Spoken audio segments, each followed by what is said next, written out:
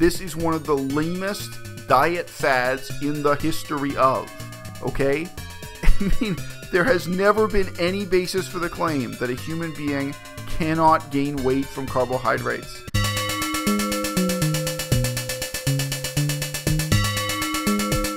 This is going to be a short video because the truth I'm getting at here is dirt simple.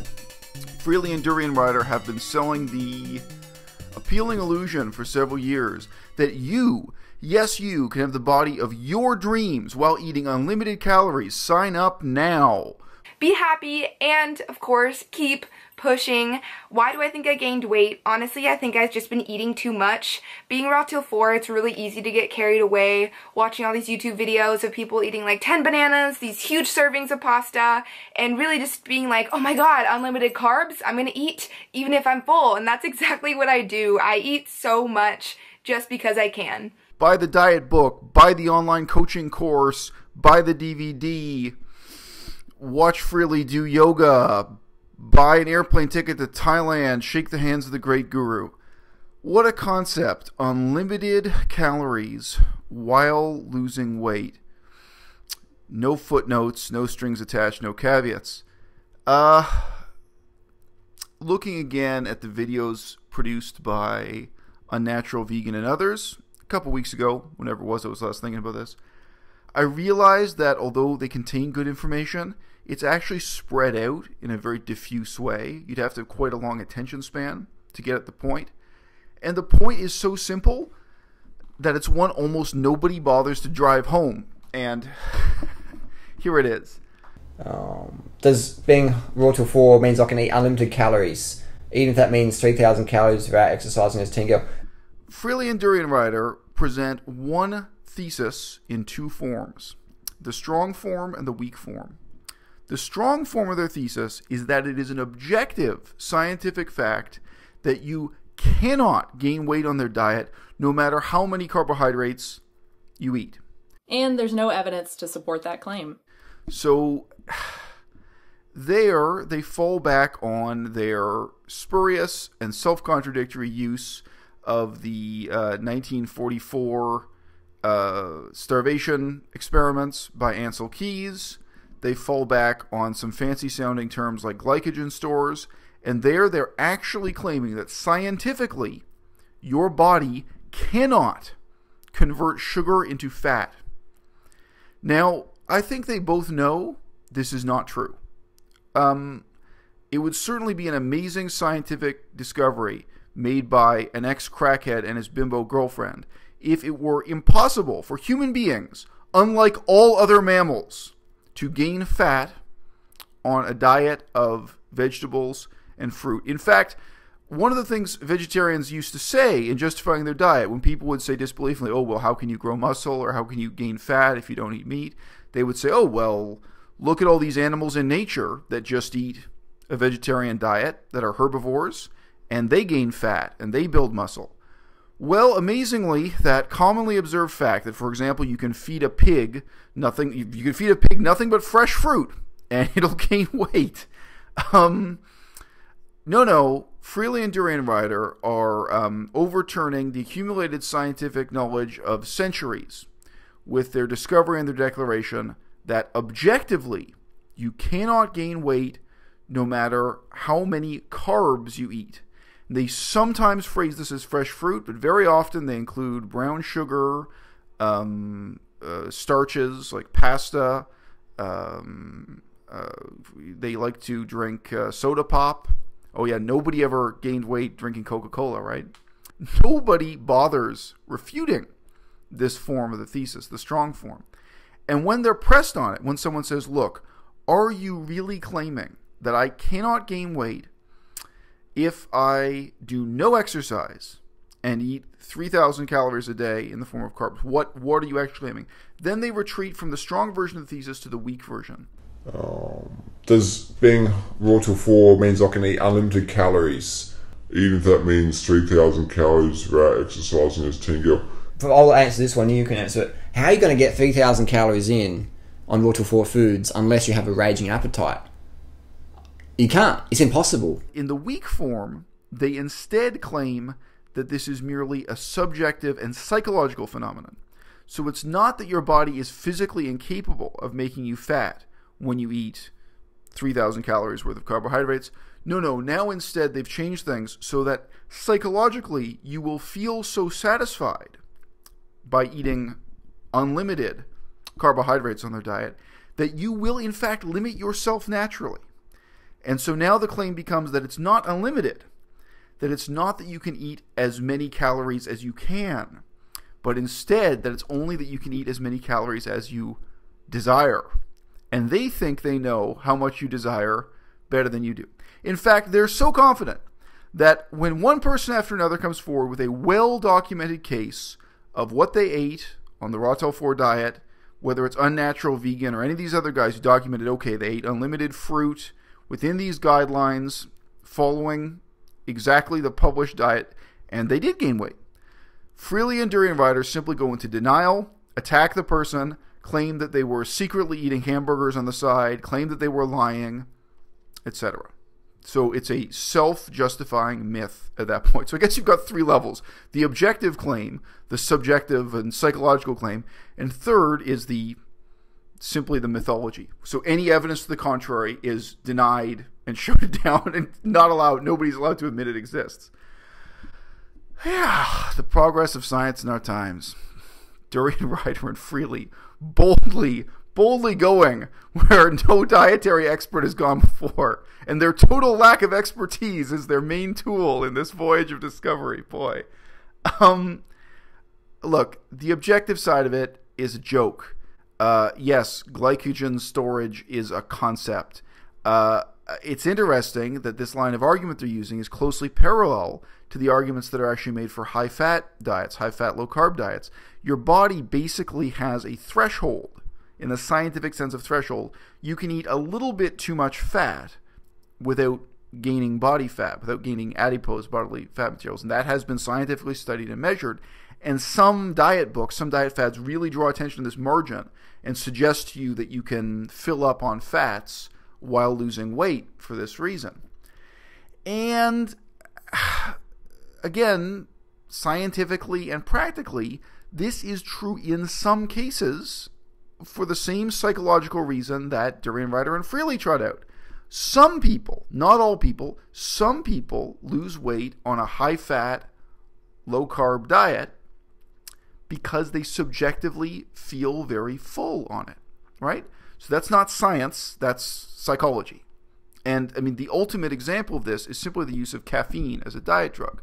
Every year, millions of people, countless millions and millions of people, use caffeine to reduce their intake of food. One of the bodybuilders on YouTube, Corey McCarthy, he has videos where he admits that. He's a bodybuilder, but he keeps his body fat profile low by using caffeine to skip meals.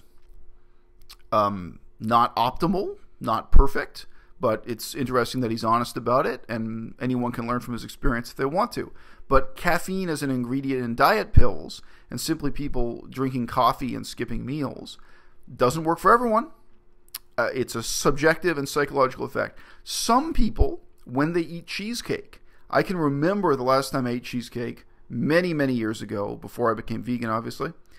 I can remember eating cheesecake and feeling as if my digestion had stopped. It's so much fat all at once that not only did I not feel hungry, felt like I couldn't digest anything.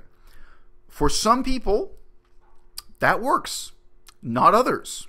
Huge numbers of people gain weight doing a high-fat, low-carb diet because, again, this is not leaning on objective scientific fact. This is leaning on the subjective and psychological effect it has for you. How filling do you find a mango? Do you find, if you have a desk job, you're not working as a track athlete like Freelee and Durianrider, you're not doing 500 kilometers on your bike, do you eat a mango and feel satisfied? Some people do and some people don't. You can only eat what you need to eat on Raw Till 4. You can't just eat more bananas or potatoes than you need. It's just impossible.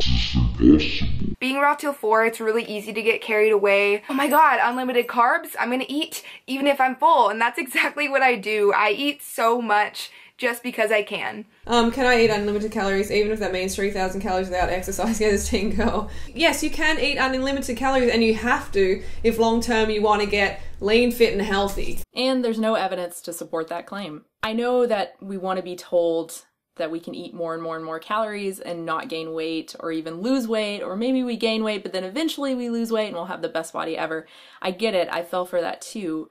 But the thing is, the calories in versus calories out model, it works. The research supports it and the real world evidence supports it. However, that doesn't mean that the other extreme of unlimited calories makes sense either. There's simply no evidence that eating more than your body needs is going to make you lose weight.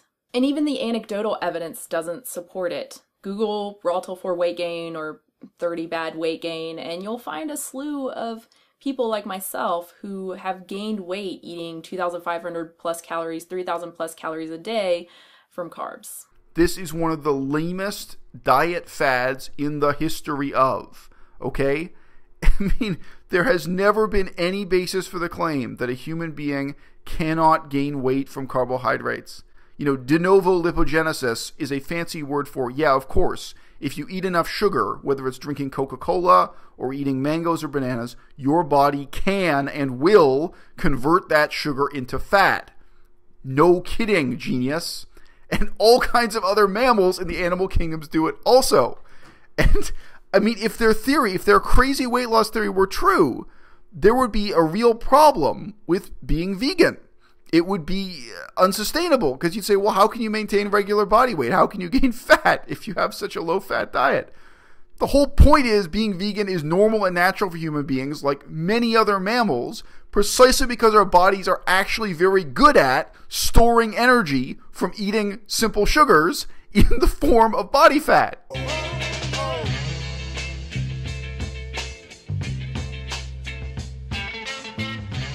And when they're pressed on it, when someone says, look, are you really claiming that I cannot gain weight if I do no exercise and eat 3,000 calories a day in the form of carbs? What are you actually claiming?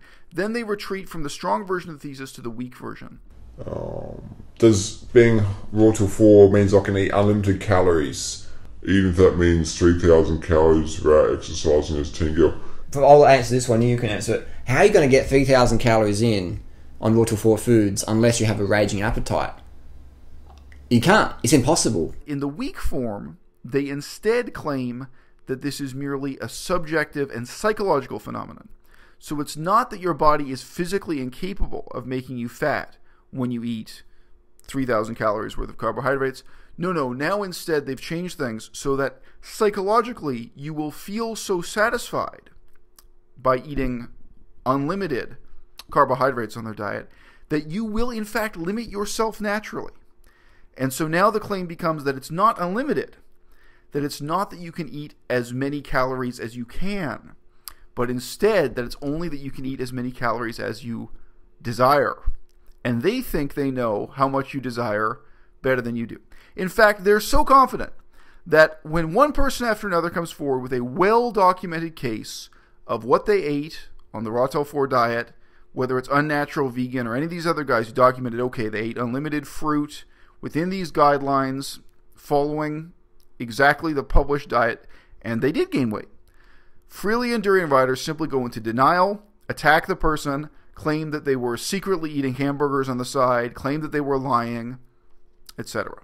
So it's a self-justifying myth at that point. So I guess you've got 3 levels. The objective claim, the subjective and psychological claim, and third is simply the mythology. So any evidence to the contrary is denied and shut down and not allowed. Nobody's allowed to admit it exists.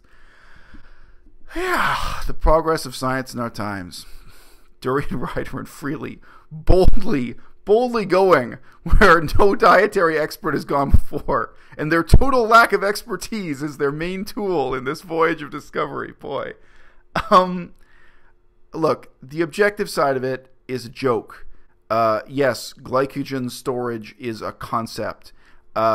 It's interesting that this line of argument they're using is closely parallel to the arguments that are actually made for high-fat diets, high-fat, low-carb diets. Your body basically has a threshold in the scientific sense of threshold, you can eat a little bit too much fat without gaining body fat, without gaining adipose bodily fat materials. And that has been scientifically studied and measured. And some diet books, some diet fads really draw attention to this margin and suggest to you that you can fill up on fats while losing weight for this reason. And again, scientifically and practically, this is true in some cases for the same psychological reason that Durianrider and Freelee trot out. Some people, not all people, some people lose weight on a high-fat, low-carb diet because they subjectively feel very full on it, right? So that's not science, that's psychology. And, I mean, the ultimate example of this is simply the use of caffeine as a diet drug. Every year, millions of people, countless millions and millions of people, use caffeine to reduce their intake of food. One of the bodybuilders on YouTube, Corey McCarthy, he has videos where he admits that. He's a bodybuilder, but he keeps his body fat profile low by using caffeine to skip meals. Not optimal, not perfect, but it's interesting that he's honest about it, and anyone can learn from his experience if they want to. But caffeine as an ingredient in diet pills, and simply people drinking coffee and skipping meals, doesn't work for everyone. It's a subjective and psychological effect. Some people, when they eat cheesecake, I can remember the last time I ate cheesecake many, many years ago, before I became vegan, obviously. I can remember eating cheesecake and feeling as if my digestion had stopped. It's so much fat all at once that not only did I not feel hungry, felt like I couldn't digest anything. For some people, that works. Not others. Huge numbers of people gain weight doing a high-fat, low-carb diet because, again, this is not leaning on objective scientific fact. This is leaning on the subjective and psychological effect it has for you. How filling do you find a mango? Do you find, if you have a desk job, you're not working as a track athlete like Freelee and Durianrider, you're not doing 500 kilometers on your bike, do you eat a mango and feel satisfied? Some people do and some people don't.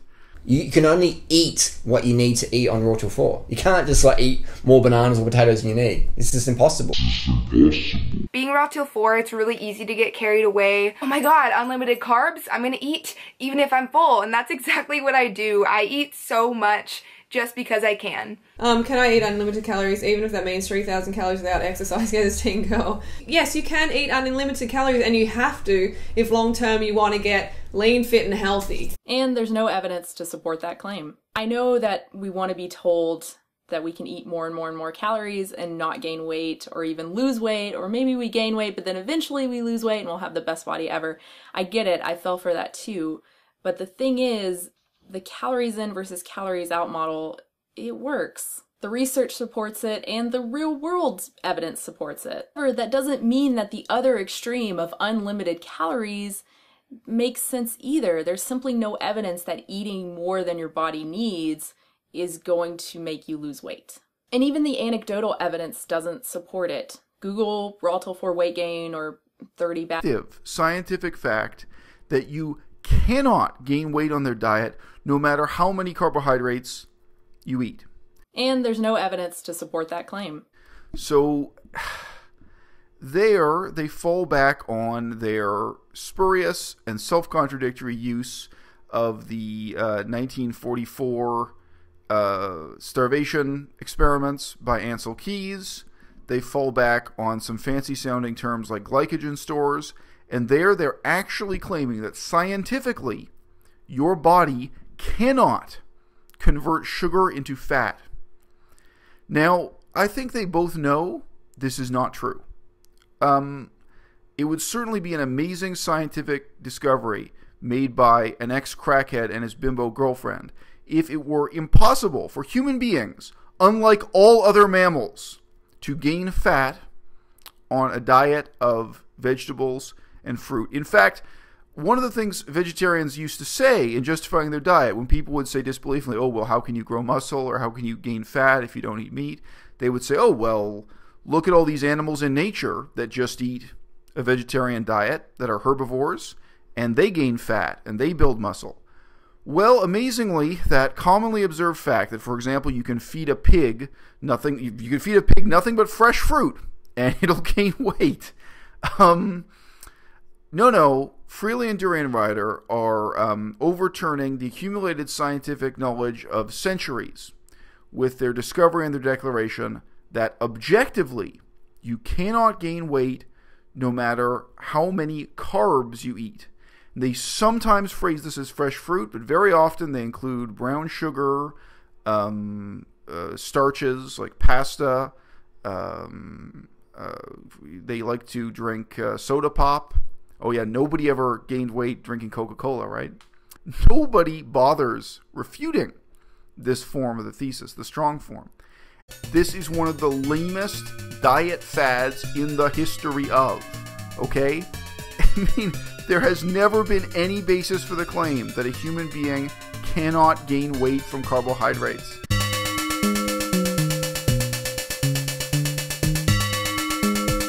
This is going to be a short video because the truth I'm getting at here is dirt simple. Freelee and Durianrider have been selling the appealing illusion for several years that you, yes you, can have the body of your dreams while eating unlimited calories. Sign up now.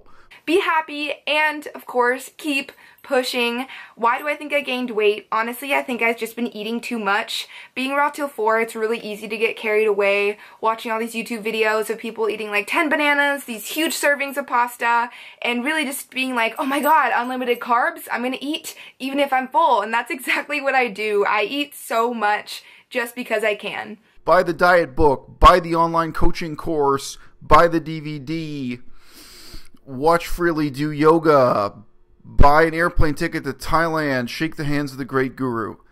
What a concept. Unlimited calories while losing weight. No footnotes, no strings attached, no caveats. Looking again at the videos produced by Unnatural Vegan and others, a couple weeks ago, whenever it was I was last thinking about this, I realized that although they contain good information, it's actually spread out in a very diffuse way. You'd have to have quite a long attention span to get at the point. And the point is so simple that it's one almost nobody bothers to drive home. And here it is. Does being raw till 4 means I can eat unlimited calories, even if that means 3,000 calories without exercising as a teen girl? Freelee and Durianrider present one thesis in two forms: the strong form and the weak form. The strong form of their thesis is that it is an objective